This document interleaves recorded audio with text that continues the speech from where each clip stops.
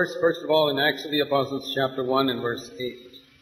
మొట్టమొదటిగా అపోస్తలుల కార్యములు మొదటి అధ్యాయము Verse 8. 8వ వచనం చదువుకుందాం. 8. 8వ వచనం అపోస్తలుల కార్యములు మొదటి అధ్యాయం 8వ వచనం. Before the Lord Jesus went up to heaven, these were the last words that he said. యేసుక్రీస్తు ప్రభువారు పరలోకానికి ఆరోహణం కాకముందు చివరిగా పలికినటువంటి మాటలు ఇవి. And just like on earth we pay great attention to the last words of a person before he leaves the earth.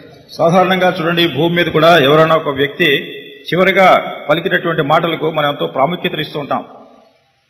We must pay great attention to the words that Jesus spoke just before he went to heaven. మరి యేసుక్రీస్తు ప్రభువారు కూడా పరలోకానికి వెళ్లే ముందు చెప్పినటువంటి మాటలకు మనం ఎంతో గొప్ప ప్రాముఖ్యత ఇవ్వాల్సి ఉంది. And these are his last words. ఇవి క్రీస్తు ప్రభువారి చివరి మాటలు. He said, "You shall receive power when the Holy Spirit is come upon you, and you shall be my witnesses in Jerusalem, Judea, Samaria, and to the uttermost parts of the earth." ఆయన అంటున్నారు, ఆయనను పరిశుద్ధాత్మ మీ మీదికి వచ్చినప్పుడు మీరు శక్తి నొందుదురు కనుక మీరు యెరూషలేములోను యూదయ సమరయ దేశములంతటను భూదిగంతముల వరకును నాకు సాక్షి అయిందిరని వారితో చెప్పెను. When the Lord Jesus came from heaven to this earth, యేసుక్రీస్తు ప్రభువారు పరలోకం నుండి భూమి మీదకి వచ్చినప్పుడు he came not just to die for our sins. ఆయన మన పాపముల నిమిత్తమై మరణించుటకు మాత్రమే కాదు, he came to show this world what God is like. దేవుడు ఏమై ఉన్నాడో, ఏ రీతిగా ఉన్నాడో ఈ లోకానికి చూపించడానికి ఆ ఉద్దేశంతో క్రీస్తు ప్రభువారు వచ్చారు. Nobody in the world has seen God. ఈ లోకంలో ఎవరు కూడా దేవుడిని చూడలేదు. But when Jesus came and lived on earth as a man and people saw him, they could understand what God is like. అయితే యేసు ఈ లోకానికి వచ్చి మానవునిగా ఈ లోకంలో జీవించినప్పుడు మనుషులు చూశారు దేవుడు ఏ రీతిగా ఉంటాడనే సంగతిని వాళ్ళు చూడగలిగారు. And he said, "I have come to bear witness to my Father." ఆయన చెప్పినారు, నా తండ్రి నిమిత్తమే సాక్ష్యం ఇవ్వడానికి నేను ఈ లోకానికి వచ్చినాను. So what does it mean to bear witness to the Father? కనుక తండ్రిని గురించి సాక్ష్యం ఇవ్వటం అంటే ఏమిటి? It doesn't mean just preaching. అదేదో బోధించడం మాత్రమే కాదు, it meant also living and speaking in such a way that people who looked at Jesus could see what the Father is like. మరి యేసు ప్రభువారిని చూసినటువంటి వారు, ఆయన జీవించినటువంటి విధానం, ఆయన మాట్లాడినటువంటి విధానం, అది చూసినటువంటి వారు తండ్రి ఏ రీతిగా ఉంటాడు అని దీన్ని బట్టి గ్రహించగలిగినారు. Now all Christians know that we are to be witnesses for God. మరి క్రైస్తవులందరూ కూడా ఎరుగుదురు మనం దేవుని కొరకు సాక్షులుగా ఉండాలి అని. But the big mistake that many Christians have made is they think witnessing is just a matter of speaking with the mouth. అనేక మంది క్రైస్తవులు చేసేటటువంటి మహా గొప్ప పెద్ద పొరపాటు ఏమిటంటే సాక్షులుగా ఉండటం అంటే ఏదో కేవలం నోటితోనే ఏదో సాక్ష్యం చెప్పడం మాత్రమే అనుకుంటారు. Or we give out 100 tracts in a day and we think we have borne witness to Christ. లేకుంటే రోజుకి ఒక 100 పత్రికలు పంచేసి క్రీస్తు కొరకు సాక్షిగా ఉండడానికి మనం పుట్టామనుకుంటారు. That is good. మంచిదే అది. But being a witness is more than that. అయితే సాక్షిగా ఉండటం దానికంటే అధికంగా చేయవలసింది. Or we can go down the streets and preach the gospel in the street. లేకుంటే వీధుల్లోనికి వెళ్లి సువార్తను ప్రకటించడం, వీధుల్లో ప్రకటించడం. And we think we have borne witness to Christ. మనం అనుకుంటాం క్రీస్తు కొరకు సాక్షిగా ఉండడానికి ఈ రీతిగా చేస్తున్నాం. That is good, but that is not enough. అది మంచిదే, కానీ అది సరిపోదు. Jesus preached only for 3.5 years. యేసు ప్రభువారు కేవలం 3.5 సంవత్సరాలు మాత్రమే బోధించారు. But he was a witness for 33.5 years. అయితే 33.5 సంవత్సరాలు ఆయన సాక్షిగా ఉన్నారు. Remember that he bore witness with his mouth only for about 3.5 years. ఇది జ్ఞాపకం పెట్టుకోండి, ఆయన నోటితో చెప్పినటువంటి సాక్ష్యం కేవలం 3.5 సంవత్సరాలే. But by his life he witnessed for 33.5 years. అయితే ఆయన జీవితం ద్వారా చూపించినటువంటి సాక్ష్యం 33.5 సంవత్సరాలు. So that shows that bearing witness with our life is 10 times more important than bearing witness with our lips. అదేం చూపిస్తుందంటే మన నోటితో సాక్ష్యం చెప్పేదానికంటే జీవితం ద్వారా సాక్ష్యం చూపించడం అనేటటువంటిది 10 అంతలు అధికంగా ఉండాలి.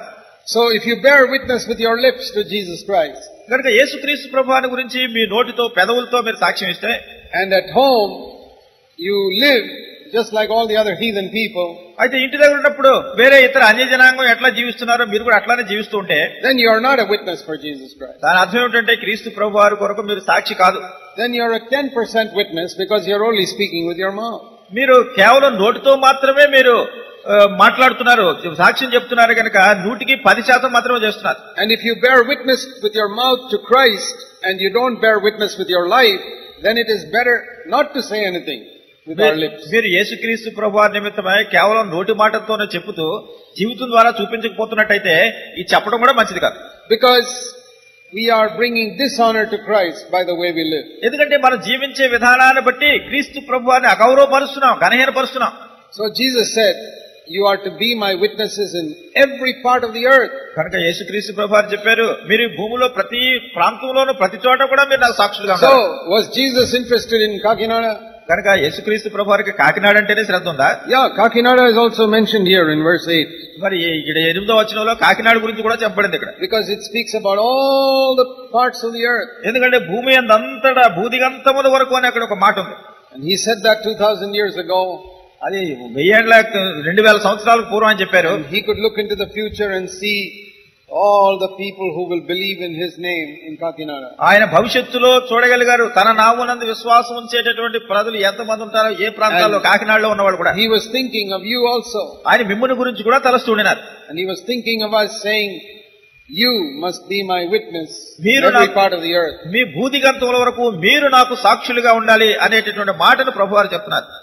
I believe there's a great need for us to hear this message in India today. మరి ఈ దినాన్ని భారతదేశంలో ఈ వర్తమానం వినవలసినటువంటి ఎంతో గొప్ప ఆవశ్యకత ఉందని అనుకుంటున్నాను. Our life and the way we live must be so different from the life of everybody in the world. మన యొక్క జీవితము, మనం జీవించే విధానము లోకంలో ఉన్నటువంటి ప్రజల జీవితం కంటే ఇది ఎంతో విభేదంగా మార్పుగా ఉండాలి. That is how we show that the Lord Jesus is greater than all the other gods on the earth. ఆ రీతిగా మనం చూపించగలుగుతాం యేసుక్రీస్తు ప్రభువారు భూమి మీద ఉన్నటువంటి ఇతర దేవతలందరికంటే కూడా వ్యత్యాసమైనటువంటి వాడు. See, this is one of the things that they used to say in the Old Testament. ఈ పాత నిబంధనలో చెప్పినటువంటి మాట ఇదొకటి. See in Exodus in chapter 15. నిర్గమకాండ 15వ అధ్యాయంలో verse 11. 11వ వచనం.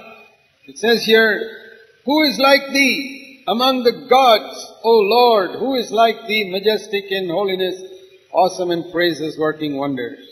యెహోవా వేల్పులలో నీ వంటి వాడెవడు? పరిశుద్ధతను బట్టి నీవు మహనీయుడవు, స్తుతి కీర్తనలు బట్టి పూజ్యుడవు, అద్భుతములు చేయవాడవు, నీ వంటి వాడెవడు? One of the reasons why God did wonders in Israel was to show the whole world that he was the true God. మరి ఇశ్రాయేలులో అనేకమైనటువంటి అద్భుతములు దేవుడు చేయడానికి కారణం ఏమిటంటే లోకమంతటికి కూడా ఆయన సత్యవంతుడైనటువంటి దేవుడని చూపించడానికి. See another verse in 1 Kings chapter 8. మరి ఒక మాట చూడండి, మొదటి రాజుల గ్రంథం 8వ అధ్యాయం. 1 Kings chapter 8. మొదటి రాజులు 8వ అధ్యాయం verse 23. 23వ వచనం. Here it says Solomon is praying the prayer at the dedication of the temple. అక్కడ ఆలయాన్ని ప్రతిష్ఠ చేసేప్పుడు సొలొమోను ప్రార్థన చేస్తున్నాడు. And he prays like this. ఆయన ఈ రీతిగా ప్రార్థన చేస్తున్నాడు. O Lord, the God of Israel, there is no God like thee in heaven or on earth beneath, who keeps covenant and shows loving kindness to your servants. యెహోవా ఇశ్రాయేలు దేవా, పైనున్న ఆకాశమందైనను క్రిందనున్న భూమి అందైనను నీ వంటి దేవుడు ఒకడును లేడు.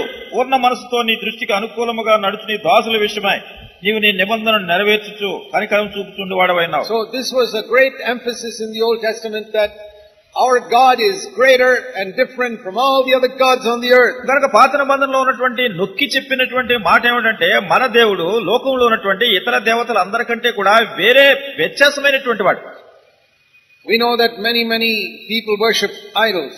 మనకు తెలుసు అనేక మంది ప్రజలు విగ్రహాలను ఆరాధిస్తూ ఉంటారు.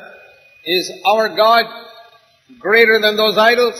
మరి మన దేవుడు ఆ విగ్రహాల కంటే అధికమైనటువంటి వాడా, గొప్పవాడా? We will all say yes. మనందరం అవునంటే చెప్తాం. But then we must show by our life that our God is greater than the gods of the heathen. అయితే మన యొక్క జీవితం ద్వారా మనం చూపించాలి అన్యజనుల యొక్క దేవతల కంటే మన దేవుడు గొప్పవాడని. Let me show you another verse. మరి ఒక వచనం చూపిస్తున్నాను. Jeremiah chapter 10. ఇర్మియా గ్రంథం 10వ అధ్యాయం.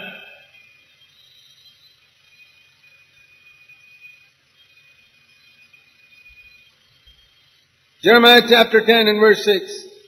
ఇర్మియా 10వ అధ్యాయం 6వ వచనం. There is none like thee, O Lord. Thou art great, and great is thy name in might. Who would not fear thee, O King of the nations? యెహోవా నిన్ను పోలినవాడు ఎవడునూ లేడు. నీవు మహాత్మ్యము గలవాడవు. నీ శౌర్యమును బట్టి నీ నామము ఘనమైనదాయను. And he says concerning all the other gods and idols. మరి ఇతర దేవతలన్నింటిని గురించి కూడా విగ్రహాల గురించి కూడా ఆయన చెప్తున్నాడు. Verse 8. 8వ వచనంలో, They are altogether stupid and foolish in their discipline and delusion. Their idol is wood. జనులు కేవలము పశుప్రాయులు, అవివేకులు, బొమ్మల పూజ వలన వచ్చు జ్ఞానము వ్యర్థము. It says in verse 9, they take silver and gold and get a goldsmith and make this idol. They are the work of skilled men. 9వ వచనంలో, తర్షీషు నుండి రేకులుగా సాగగొట్టబడిన వెండియు, ఉపాధి నుండి బంగారమును తెత్తురు. అది పనివాడి పనియే కదా, పోతపోయేవాడు దాన్ని చేసిన. But the Lord, verse 10, is the true God. He is the living God and the everlasting King. 10వ వచనం, యెహోవాయే నిజమైన దేవుడు, ఆయనే జీవముగల దేవుడు, సదాకాలము ఆయనే రాజు.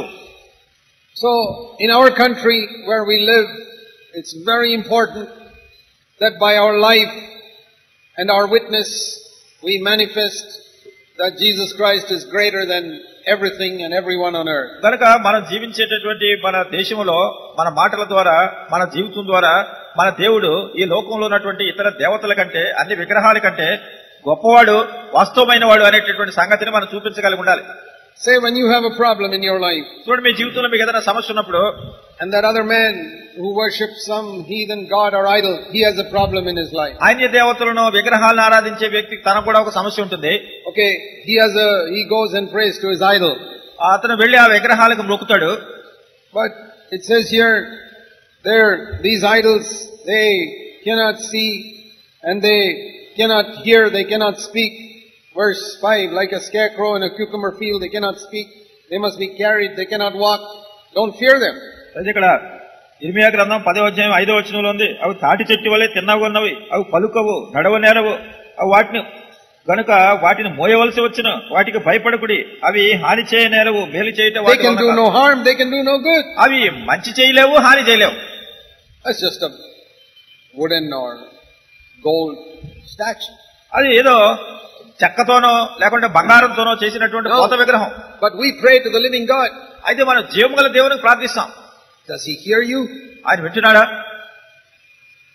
If he also does not hear your prayer, ఒకవేళ ఆయన కూడా మీ ప్రార్థన వినకపోతే, and he does not answer your prayer, మీ ప్రార్థనకు జవాబు ఇవ్వకపోతే, then your God is just like the gods of the heathen. అప్పుడు మీ దేవుడు అన్ని జనుల దేవతల వంటి వాడే. Isn't it? Supposing we say our God is different. అంతే కదా, మనం అంటే మా దేవుడు వేరే గొప్పవాడని చెప్తాం. But when we pray, he also does not speak, he also does not answer, he also does not solve our problems. అయితే మనం ప్రార్థన చేసినప్పుడు ఆయన ఏం వినడం లేదు, ఆయన ఏం మాట్లాడటం లేదు, ప్రార్థన జవాబు ఇవ్వటం లేదు, మన సమస్యలకు పరిష్కారం చేయటం లేదు. And our God is also like their God. మన దేవుడు కూడా వాళ్ళ దేవత మాదిరిగానే ఉన్నాడు. And then we are discouraged and we are gloomy and depressed because we say, nobody there to solve my problem. అప్పుడు మనం ఎంతో నిరుత్సాహపడిపోతాం, ఎంతో కృంగుదల్లో ఉంటాం, ఎవరు నా సమస్యను పరిష్కరించే వాళ్ళు లేరు అంటాం. So when a Christian is discouraged and depressed, saying, I've got a problem, but there's nobody to solve my problem. ఒక క్రైస్తవుడు నిరుత్సాహపడిపోయి కృంగుదల్లో ఉండిపోయి నా సమస్యను పరిష్కరించే వాళ్ళు ఎవరు లేరు అనుకుంటుంటే, then what is he saying? అప్పుడు ఏంటి అంటే ఏం చెప్తున్నాను అంటే, he is saying, my God is also helpless.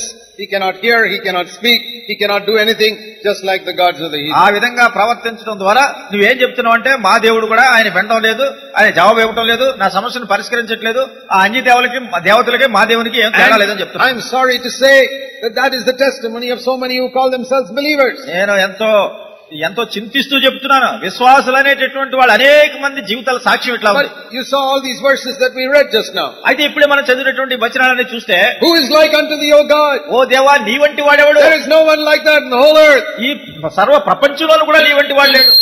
These are all idols. They can't see, they can't speak, they can't walk, they can't do anything. వీళ్ళు విగ్రహాలు ఆరాధిస్తున్నారు, చూడలేవు, నడవలేవు, పలకలేవు, ఏం చేయలేవు. And there's a verse which says those who worship them become like them. దేవుని వాక్యంలో ఒక వచనం ఉంది, దాన్ని పూజించే వాళ్ళందరూ కూడా వాటి వంటి వాళ్ళే. But if we worship the true God, అయితే నిజమైన దేవుణ్ణి ఆరాధిస్తే we will become like him. ఆయన్ను పోలి ఉంటాం మనం. So it's very important that our witness by our life shows that we have a loving Father in heaven. కనుక మన యొక్క జీవితం ద్వారా మనం చూపించేటటువంటి సాక్ష్యము, మనల్ని ప్రేమించేటటువంటి ప్రేమగల తండ్రి పరలోకంలో ఉన్నాడని చూపించడం చాలా ప్రాముఖ్యం. And that is why God allows so many difficulties and problems to come into our life. అందుని బట్టే మన జీవితాల్లో అనేకమైనటువంటి కష్టాలు, సమస్యలు రావడానికి దేవుడు అనుమతిస్తాడు. Supposing you have no problem and those heathen have no problem, then how can you find out which is the true God? ఒకవేళ మీకు సమస్య లేకపోయి అన్ని జనులకి సమస్య లేకపోయినట్టయితే నిజమైనటువంటి దేవుడు ఎట్లా నిరూపించేది ఎట్లా? But when you have a problem and they have a problem, then we can show who has got the true God. అయితే నీకు ఒక సమస్య ఉన్నప్పుడు, వాళ్ళకు ఒక సమస్య ఉన్నప్పుడు ఎవరు నిజమైన దేవుడు నువ్వు చూపించగలవు. We read in the Old Testament that once Elijah challenged all the worshippers of idols. మరి ఒకసారి బదనలో మనం చూస్తాం ఏలియా విగ్రహారాధికులందరికీ ఒకసారి సవాల్ చేసినాడు. And see what happened there in 1 Kings chapter 18. మొదటి రాజులు 18వ అధ్యాయంలో అక్కడ జరిగినటువంటి సంగతి ఏమిటో మనం చూస్తాం. We don't want to read the whole chapter, but sometime when you get time you must read this chapter. ఈ యొక్క అధ్యాయం అంతా ఇప్పుడు చదవలేం కానీ మీకు ఎప్పుడైనా సమయం ఉన్నప్పుడు ఈ అధ్యాయాన్ని మీరు చదవండి. In 1 Kings chapter 18, మొదటి రాజుల గ్రంథం 18వ అధ్యాయంలో there were about 850 priests of the false gods. మరి 850 మంది అబద్ధ ప్రవక్తలు ఉన్నారు. 850. 850. And on the side of the true God was one man. మరి నిజమైనటువంటి దేవుని పక్షంగా ఒక్క మనుషుడు ఉన్నాడంతే. You know, one man with God is greater than millions of people without God. చూడండి, దేవుడు కలిగి ఉన్నటువంటి ఒక్క మనిషి అనేక కోట్ల కొలది దేవుడు లేని వాళ్ళకంటే ఇతను గొప్పవాడు. So that's what we see in 1 Kings chapter 18. మొదటి రాజుల గ్రంథం 18వ అధ్యాయంలో ఇదే చూస్తాం. And what Elijah said was, ఎలియా ఏం చెప్పాడంటే, now we want to find out who is the true God. ఈ నిజమైనటువంటి దేవుడు ఎవరో మనం ఇప్పుడు కనుగొదాం. And he told these people, all these 850 prophets. ఆ 850 మంది అబద్ధ ప్రవక్తలతో చెప్పాడు. Verse 24. 24వ వచనంలో, you call on the name of your God and I will call on the name of the Lord. తర్వాత మీరు మీ దేవత పేరును బట్టి ప్రార్థన చేయండి, నేనైతే యెహోవా నామమును బట్టి ప్రార్థన చేయుదును. The God who answers by fire, he is God. ఎవరైతే అగ్ని ద్వారా జవాబిస్తాడో ఆయనే దేవుడు. Listen to this. ఇది వినండి జాగ్రత్తగా. The God who answers, that is the true God. ఎవరైతే జవాబిస్తారో ప్రార్థనకి ఆయనే నిజమైన దేవుడు. Did you read that? అది చదివారా? The God who answers, that is the true God. ఎవరైతే జవాబిస్తారో ఆయనే నిజమైన దేవుడు. Supposing you have a God who does not listen to your prayer and does not answer your prayer. ఒకవేళ మీకు ఒక దేవుడు ఉన్నాడు, ఆయన మీ ప్రార్థన వినడం లేదు, ప్రార్థనకు జవాబు ఇవ్వట్లేదు. And because of that you are discouraged and gloomy and depressed in your life. దాన్ని బట్టి మీ యొక్క జీవితంలో ఎంతో నిరుత్సాహపడిపోయి కృంగుదలలో నీరసంగా ఉన్నారు మీరు. All the heathen people, they also have a God who does not listen, does not answer their prayer. అన్నిజనులైనటువంటి ప్రజలందరికీ కూడా దేవతలు ఉన్నారు, వాళ్ళు కూడా ఆ దేవతలు ఏం వినడం లేదు, ప్రార్థనకు జవాబు ఇవ్వట్లేదు. Why should we ask them to come to our faith? కనుక మన విశ్వాసంలోనికి వాళ్ళ రమ్మని అడగడం ఎందుకు అసలు? Because our faith is not any better than their faith. ఎందుకంటే వాళ్ళ విశ్వాసానికంటే మన విశ్వాసం ఏం శ్రేష్టంగా లేదు. We have a God who does not answer, they have a God who does not answer. మనకు దేవుడు ఉన్నాడు, ఏం ప్రార్థనకు జవాబు ఇవ్వట్లేదు, వాళ్ళ దేవత ప్రార్థన జవాబు ఇవ్వట్లేదు. That's no use inviting them to our faith in that case. కనుక ఒకవేళ పరిస్థితిలో ఉన్నట్టయితే వాళ్ళని వచ్చి మన విశ్వాసాన్ని పట్టుకోమంటాం ఏం ఉపయోగం లేదు. But when we are really born again and become children of God, అయితే మనం నిజంగా తిరిగి జన్మించి దేవుని బిడ్డలమైనప్పుడు we have a tremendous privilege. మనకి ఎంతో గొప్ప శక్తివంతమైనటువంటి ఆధిక్యత ఉంది. All of a sudden we get a father. అకస్మాత్తుగా మన యొక్క తండ్రిని మనం కలిగి ఉంటాం. Till then we were like orphans. అంతవరకు కూడా అనాథలుగా ఉండినాం. Yeah, you think of some poor child whose parents are dead and who is begging on the street and eating from the rubbish bins here. మీరు అనుకోండి, తల్లిదండ్రులు లేనటువంటి పేదవాళ్ళైనటువంటి పిల్లలు, వాళ్ళు అనాథలుగా ఉన్నారు, తల్లి లేదు తండ్రి లేదు, ఆ వీధుల్లో అక్కడక్కడ అడుక్కునే చెత్తకుండీలో ఉన్నది తింటున్నారు. 10-15 years like that, his skin and bones eating from the rubbish bins. 10-15 సంవత్సరాలుగా అట్లాంటి తిండి తింటూ బయట పడేసినవన్నీ ఏరుకుని తింటూ వాళ్ళకి అసలు శరీరంలో మాంసం లేదు, ఎముకలు గూళ్ళు కనిపిస్తున్నాయి. And then one day some rich man feels sorry for him and says, you come not as my servant, come as my son in my house. అటువంటి పరిస్థితిలో ఎవరన్నా ఒక ధనికుడు వాళ్ళని చూసి వాళ్ళ ఎంత జాలిపడి, నువ్వు మా ఇంటికి రా, ఏదో పనివాడిగా ఉంటాను కాదు, నా కుమారుడిగా ఉంటాను కదా అని పిలుస్తాడు. You think there'll be a difference in that boy's life? మరి ఆ అబ్బాయి జీవితంలో మార్పు వస్తుందని మీరు అనుకుంటారా? Oh, what a difference that will be. It will be like light and darkness. మరి ఎంత గొప్ప మార్పు వచ్చేస్తుందంటే చీకటికి వెలుగుకు ఎంత భేదం ఉంటుందో అంత భేదం వచ్చేస్తుంది. Now he can wear proper clothes. అతడు అప్పుడు మంచి వస్త్రాలు ధరించగలడు. Now he can eat good food. మంచి భోజనం భోంచేస్తాడు. Now if he has a problem, he doesn't have to wonder whom to go to. He can tell his father. మరి ఆయనకి ఏదైనా సమస్య వచ్చినప్పుడు దాని గురించి ఏం చింతించక్కర్లేదు, తండ్రితో చెప్పగలడు. You see the same boy after 1 year and he's completely different. అదే పిల్లాడు ఒక సంవత్సరం అయ్యేసరికి పూర్తిగా మారిపోతాడు.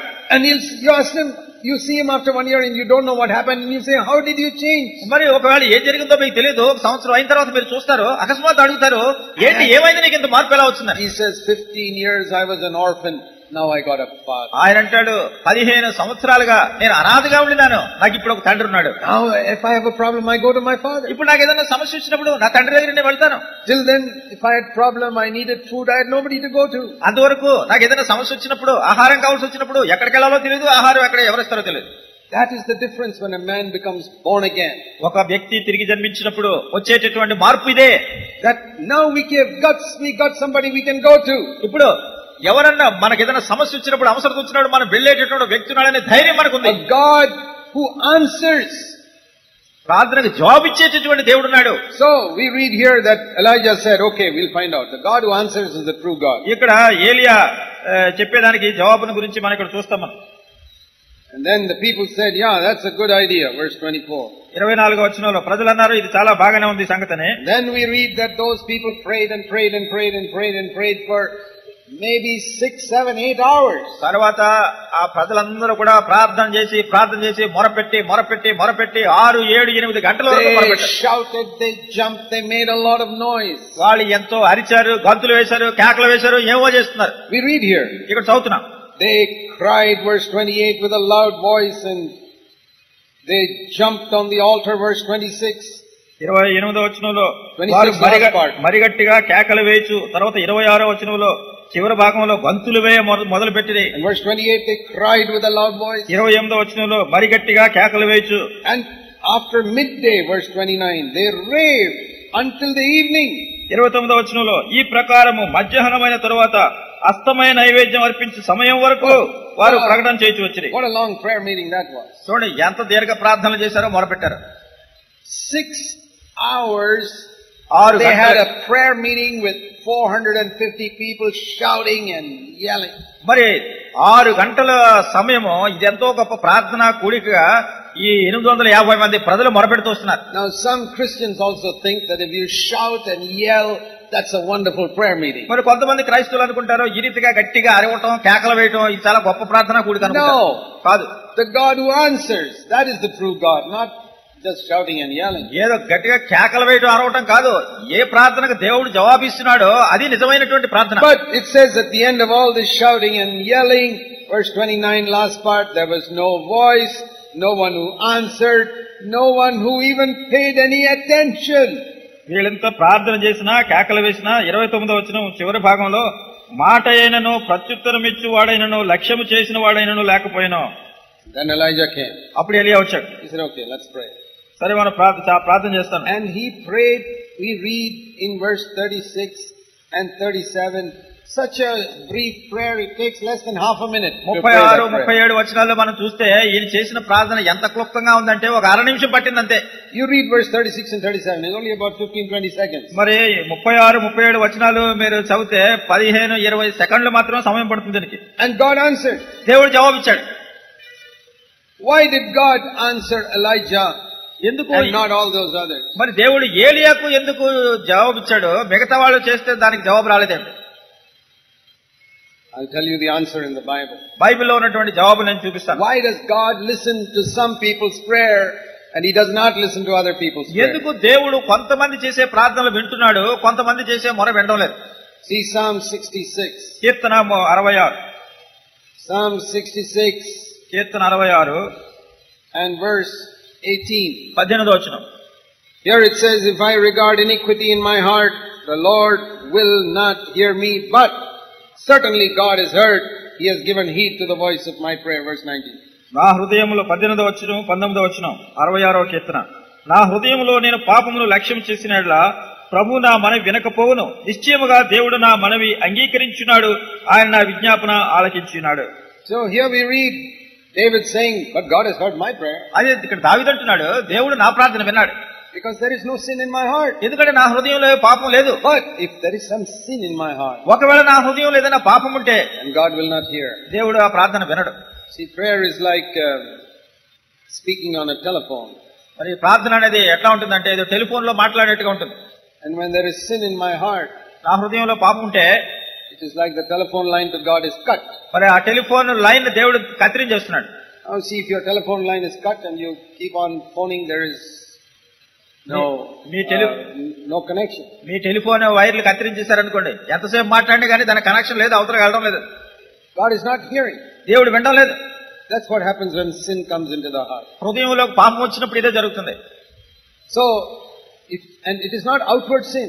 ఇది బాహ్యంగా కనిపించేదే కాదు పాపం. What does it say here? If I've got sin in my heart, if I just think something bad in my heart, then the Lord will not hear me. ఇక్కడ నా హృదయంలో నేను పాపం లక్ష్యం చేసినట్లా అంటే నా అంతరంగంలో ఎక్కడన్నా తప్పుగా నేను ఆలోచిస్తున్నట్టయితే దేవుడు దాని ప్రార్థన వినడు. You may not have said anything bad. ఒకవేళ మీరు ఏమి నోటితో చెడుగా చెప్పకపోవచ్చు. You may not have done anything bad. లేకుంటే ఏదో చెడుగా చేయకపోవచ్చు. But in your heart, you just thought some bad thing. అయితే మీ హృదయంలో మాత్రం ఏదో చెడు విషయాన్ని మీరు లక్ష్య పెడుతున్నారు. Maybe some bad thought against another brother or sister. ఒకవేళ వేరే సహోదరుని గురించి కానీ సహోదరుని గురించి కానీ ఏదో చెడు తలంపు మీ హృదయంలోకి వచ్చింది. Or you indulged in some dirty thought in your heart. లేకుంటే అసభ్యకరమైనటువంటి తలంపులు మీ హృదయంలో మీరు అనుమతిస్తున్నారు. And you don't confess it. దాన్ని ఒప్పుకోవట్లేదు.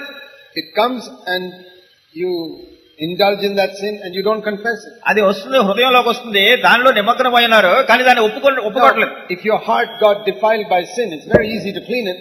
మరి మీ యొక్క హృదయము పాపంతో అది అపవిత్రపరచబడి ఉంటే దాన్ని శుద్ధిపరచుకోవడం సులువు.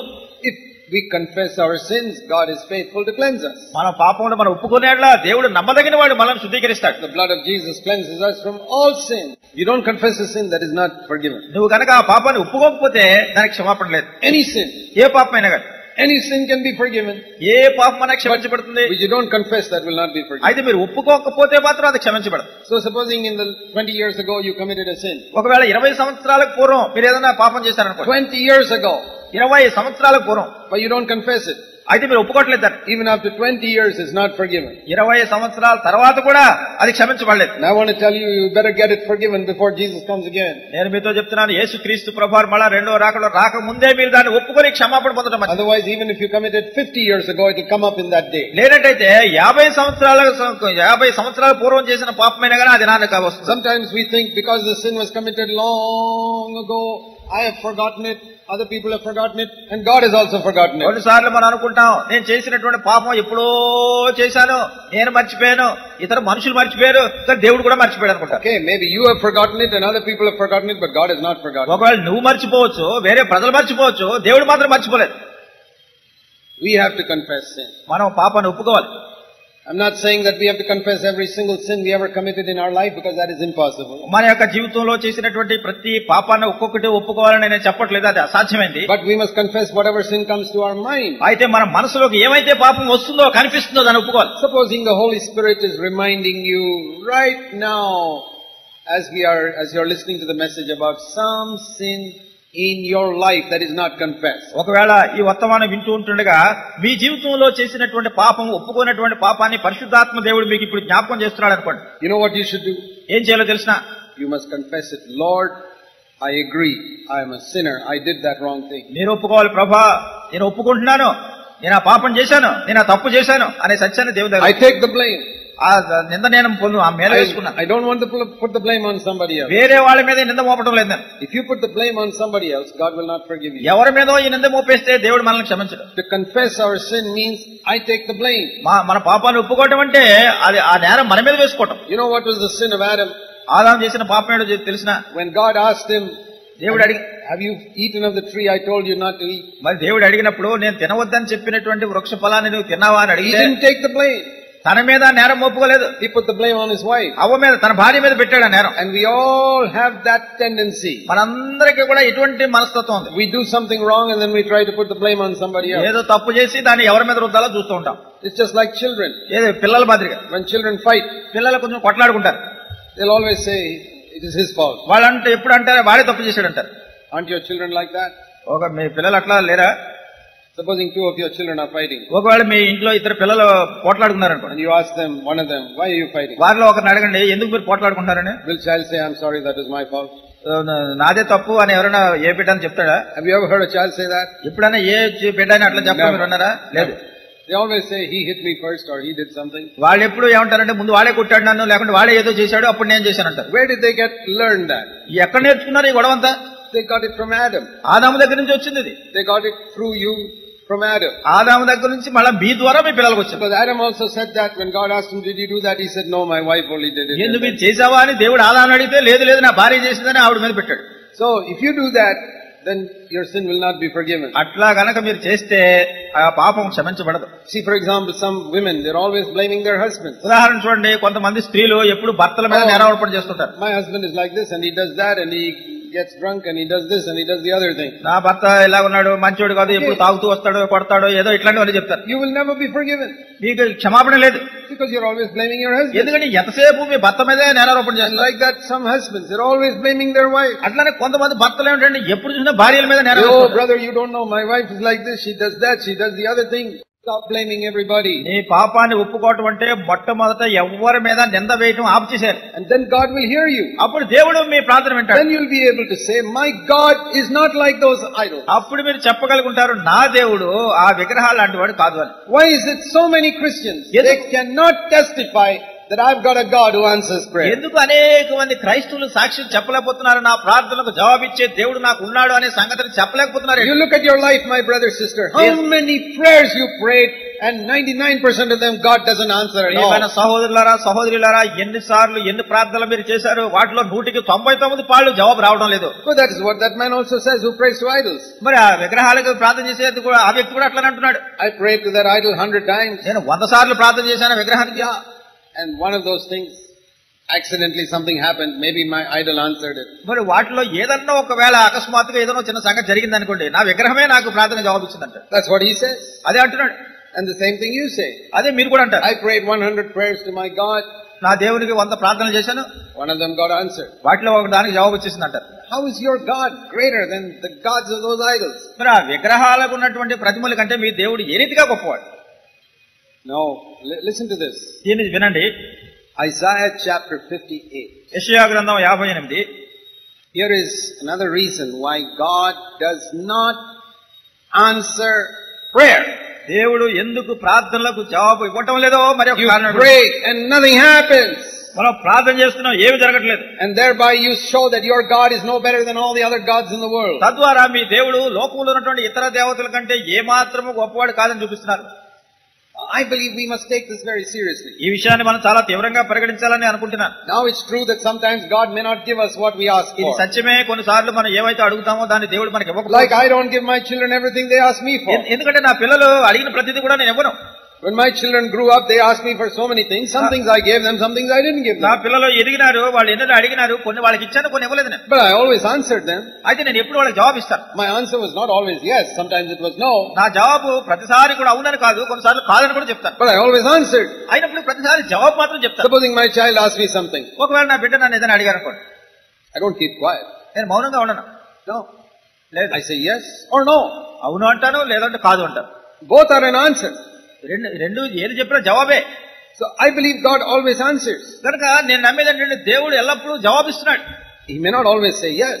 ప్రతిసారి అవునని చెప్పకపోవచ్చు. I know there are many things I asked in my life God never gave me. He said no. నాకు తెలుసు నా జీవితంలో అనేకమైన సంగతులు దేవుడిని అడిగినవన్నీ ఆయన ఇవ్వలేదు, కొన్నిసార్లు కాదని చెప్పాడు. Just like a loving father, I as a loving father did not give everything that my children asked me. ఎందుకంటే నేను ప్రేమించే తండ్రిగా నా పిల్లలు అడిగే ప్రతిదీ కూడా నేను ఇవ్వను. Supposing your 3-year-old one day says, "Mummy, give me 500 rupee note." ఒకవేళ మీ ఇంట్లో ఏదో 3 సంవత్సరాల బిడ్డ ఒక రోజు మమ్మల్ని అడుగుతాడు, 500 రూపాయల నోటు నాకు ఒకటి ఇవ్వమని అడుగుతాడు. Will you say, "Okay, here it is, take it"? ఇదిగో 500 రూపాయల నోటు ఇదిగా ఇచ్చేస్తారా మీరు 3 సంవత్సరాల పిల్లడికి? Will you give it? ఇస్తారా? No. ఇవ్వరు. You'll say no. కాదంటారు. You don't know how to use a 500 rupee note. ఎందుకంటే ఈ 500 రూపాయల నోటు ఎట్లా ఉపయోగించాలి నీకు తెలియదు. I'll give you a 2 rupee toy that you can use. నీకు 2 రూపాయల బొమ్మ ఒకటి ఇస్తాను, అది సరిపోతుంది నీకంట. So same way, God does not give us certain things which we pray for. అదే రీతిగా దేవుడు మనం ప్రార్థించేటటువంటి కొన్ని కావాలనే ఆయన ఇవ్వడు. Even some good things. కొన్ని మంచివి కూడా. For example, 500 rupee note is a very good thing. ఉదాహరణ చూడండి, 500 రూపాయల నోట్ అంటే చాలా విలువైంది, మంచిదే. That's not a bad thing. అది చెడ్డది కాదు. But you still don't give it to a 3-year-old boy. అయినప్పటికీ మీ 3 సంవత్సరాల పిల్లవాడికి అది ఇవ్వడం లేదు. So some things God does not give because we are not mature enough to handle it properly. ఎందుకంటే కొన్నిసార్లు దాన్ని సరైన రీతిగా వినియోగించుకోవడానికి అంతగా ఎదిగిన వాళ్ళం కాలేదు మనం. అందుకే దేవుడు same way like you don't give something good because your child is not yet old enough to handle it properly. అదే రీతిగా మీరు మీ బిడ్డ దాన్ని సద్వినియోగపరిచేంత రీతిగా ఎదగలేదు కనుక కొన్ని మంచివి కూడా ఇవ్వటం లేనట్లుగానే. I remember when my children were very small, they wanted to go to school on the cycle by themselves. నాకు జ్ఞాపకం ఉంది, నా పిల్లలు చాలా చిన్నవాళ్ళుగా ఉన్నప్పుడు స్కూల్ కి సైకిల్ మీద వెళ్ళిపోతాను. I said, no, you can't go alone. You don't know how to cross the road. You'll have an accident. నేను అన్నాను, నువ్వు సైకిల్ మీద వెళ్ళడానికి వీల్లేదు, రోడ్ ఎట్లా క్రాస్ చేయాలో తెలియదు, నీకు ప్రమాదం జరుగుతుంది. One day when they became little older and I know they're mature enough, I said, now you can go on the cycle. అయితే ఒక రోజు వాళ్ళు కొంచెం పెద్దోళ్ళు అయిన తర్వాత, ఎదిగిన తర్వాత, సైకిల్ ఎట్లా తొక్కాలో తెలిసిన తర్వాత, సరే ఇప్పుడు మీరు సైకిల్ మీద వెళ్ళొచ్చు. Cycle is a good thing. Cycle మంచిదే. But at certain age it is not a good thing because they'll go and kill themselves on the road. అయితే ఒక వయసు వరకు అది మంచిది కాదు, అది ఇచ్చామంటే వీళ్ళు ప్రమాదంలో ఇరుక్కుని చచ్చిపోతారు. So same way you ask God for something good, God says no, you can't get it now, you're not mature. అదే రీతిగా దేవుడిని కూడా మీరు ఏదైనా ఒక మంచిది అడిగినప్పుడు దేవుడు అంటాడు, వద్దు ఇది మంచిదే కానీ ఇప్పుడు కాదు, నువ్వు ఇంకా ఎదగలేదు. But our God is a God who always answers. అయితే మన దేవుడు ఎల్లప్పుడూ జవాబిచ్చే దేవుడు. His answer to prayer is like these traffic lights. చూడండి, ట్రాఫిక్ లైట్స్ ఎలా ఉంటాయో అట్లా ప్రార్థన జవాబిస్తుంటాడు. Have you seen these traffic lights? Traffic లో ఉన్న లైట్లు చూసారా మీరు రోడ్ల మీద? How many lights are there? ఎన్ని లైట్లు ఉంటాయి అక్కడ? 3. 3 లైట్లు ఉంటాయి. Red, ఎర్ర రంగు ఉంటుంది, and there's an orange one, తర్వాత కొంచెం ఆరెంజ్ కలర్ లో, green, తర్వాత పచ్చ రంగు ఉంటుంది. So what are the 3 lights? They mean something. కనుక ఈ 3 లైట్లకి దాని అర్థం ఏమిటి? Red means ఎర్ర లైట్ వచ్చిందంటే stop. ఆగిపోవాలి. Orange means దాని మధ్యలో పసుపు రంగు వచ్చిందంటే wait. వేచి ఉండాలి. Green means పచ్చ రంగు వచ్చిందంటే go. వెళ్ళు. So when you pray, మీరు ప్రార్థించినప్పుడు God may shine a red light. మరి దేవుడు ఒకసారి ఎర్ర లైట్ చూపించవచ్చు. No, కాదు అని, that's not for you. అది నీకు కాదు. Or orange light saying wait, you're not yet ready, you got to wait for a few more years to be mature. పసుపు రంగులో ఉన్న లైట్ వచ్చిందనుకోండి, ఇంకొంచెం నువ్వు వేచి ఉండాలి, ఇంకా ఎదగలేదు, కొంతకాలం అయిన తర్వాత నీకు అనుమతిస్తాను. Or you may shine a green light saying okay, you can have. పచ్చ రంగు చూపించవచ్చు, సరే నేను దీన్ని ఇస్తున్నాను, అనుమతిస్తున్నాను, వెళ్ళొచ్చాను. But God always answers prayer. ఎవరిప్పటికీ దేవుడు ఎప్పుడు కూడా ప్రార్థన say yes, or he'll say no, or he'll say wait. ఆయన అవునని చెప్తాడు, లేకుంటే కాదని చెప్తాడు, లేకుంటే ఇంకా కొంతకాలం నువ్వు వేచి ఉండాలని చెప్తాడు. But if he says nothing, ఏమీ చెప్పలేదు అనుకోండి, that is like these traffic lights where the electricity has failed and nothing is there. You don't know what to do. Traffic లైట్లు కరెంట్ లేనప్పుడు ఆగిపోయి ఏ లైట్ ఉండదో ఏం చేయాలో మనకు తెలియదు. You don't know whether to go, or you don't know whether to wait, you don't know whether to stop. వెళ్ళాలో తెలియదు, ఆగాలో తెలియదు, కాసేపు వేచి ఉండాలో తెలియదు. That is like the idols. అది విగ్రహాల సంగతి అట్లా. But our God is not like that. There's no electricity failure with our God. అయితే మన దేవుడి విషయంలో కరెంటు లేకపోవడం అనేది ఏమి ఉండదు. We must know that our God is not like all the other gods in the world. ఈ మనం ఎరిగి ఉండవలసినటువంటి సంగతి ఏంటంటే లోకంలో ఉన్న అందరి దేవతల వంటి వాడు కాదు మన దేవుడు. The God who answers, that is the true God. ప్రార్థనలకు జవాబిచ్చేటటువంటి వ్యక్తే నిజమైన దేవుడు. And that is why all of us must learn to go to God and ask Him. అందుకొరకే మనం అందరం కూడా దేవుని దగ్గరికి వెళ్లి ఆయన అడిగేది నేర్చుకోవాలి. As soon as a problem comes in our life, మన జీవితాల్లో ఎప్పుడైనా సమస్య వచ్చినప్పుడు the first thought that must come to our mind, మొట్టమొదటిగా మన మనసులోకి వచ్చేది తలంపు ఏమిటంటే, not second thought, first thought. మొదటి తలంపు, రెండోది కాదు. Let me go to my Father with this. ఈ సమస్యతో నా తండ్రి దగ్గరికి నేను వెళ్తాను. Now you can go to a doctor, you can go to a brother, you can go to so many people for help. There's nothing wrong. నువ్వు సహాయం కొరకు ఒక డాక్టర్ దగ్గరికి వెళ్ళొచ్చు, ఒక సహోదరుడి దగ్గరికి వెళ్ళొచ్చు, ఎవరి దగ్గరికైనా వెళ్ళొచ్చు సహాయం నిమిత్తమే. But before you go to all of them, అయితే వీళ్ళు ఎవరి దగ్గరికైనా వెళ్లే ముందు first మొట్టమొదటిగా you got to go to your Father. మొట్టమొదటి తండ్రి దగ్గరికి వెళ్ళాలి. Now if you cannot go to your Father first, మొట్టమొదటిగా నీ తండ్రి దగ్గర నువ్వు వెళ్ళకపోతే, then you're like all the other people who worship idols. ఈ విగ్రహాలను ఆరాధించే వాళ్ళ సంగతి మాదిరిగానే ఉంటుంది. They know their idol cannot do anything. వాళ్ళు తెలుసు వాళ్ళ విగ్రహం ఏం చేయలేదని. And you feel your God also cannot do anything. నీవు కూడా అనుకుంటా నీ దేవుడు కూడా నీకేం చేయలేడు. Then how can we be witnesses for Jesus to the uttermost parts of the earth? మరి భూదిగంతముల వరకు యేసుక్రీస్తు ప్రభువారి గురించి ఎట్లా మనం సాక్షులుగా ఉంటాం? What am I supposed to be a witness for? నేను సాక్షిగా ఉండడానికి ఏం చేయాలి? See, the Bible says in John chapter 1, యోహాను సువార్త, before we go there, let me show you this verse. Isaiah chapter 58. దానికి ముందుగా ఈ వచనం చూపిస్తాను. యెషయా గ్రంథం 58. How God answers. ఏ రీతిగా దేవుడు జవాబిస్తాడు. Verse 9. 9వ వచనం. Then you will call and the Lord will answer. You will cry and He will say, here I am.